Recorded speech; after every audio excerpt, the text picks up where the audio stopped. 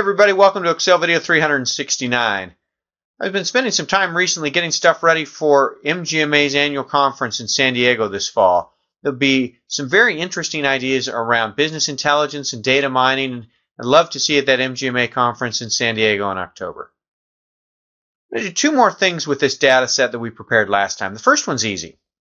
What I'm going to do is I'm just going to come next door here, and if I wanted to get rid of the pennies on this one, we could always round each one as we went through and then sum that or whatever. Let me show you one other one that's out there. If we sum the absolute value, TRUNC is a truncate formula that'll just get rid of whatever's after the decimal. It's not going to round up or down or whatever. It's just going to drop whatever's after the decimal, whatever fraction you might have. So we're going to take the sum of the absolute value of the truncated amount of these folks. So we're going to do that.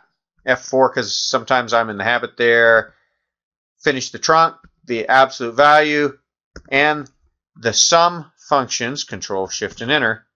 And now I can tell you that the overall 1302 number is 1296 if we don't look at the pennies, if we just add the numbers to the left of the decimal, that kind of thing.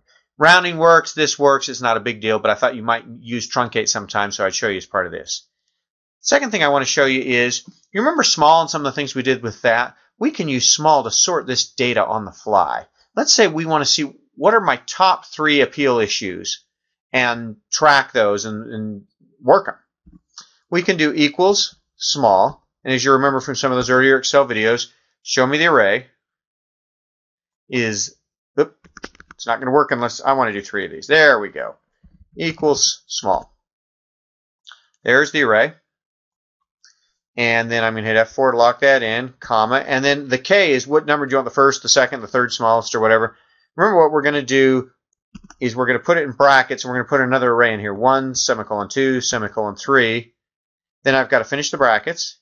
Then I've got to finish small, Control, Shift, Enter, and I can tell you these are the 3 biggest issues, the 3 smallest numbers, which small numbers are underpayments, the way we've got this thing sorted, and we come over here and format paint to make it look the same. And then we could always go do the lookup thing we've done in earlier videos or whatever, but the point is we could set this up to sort the top 3, the top 5, the top 10, and always make sure that's what we're focused on, that's what we're working on off of these allowed amounts where somehow the payer didn't pay us the contracted rate.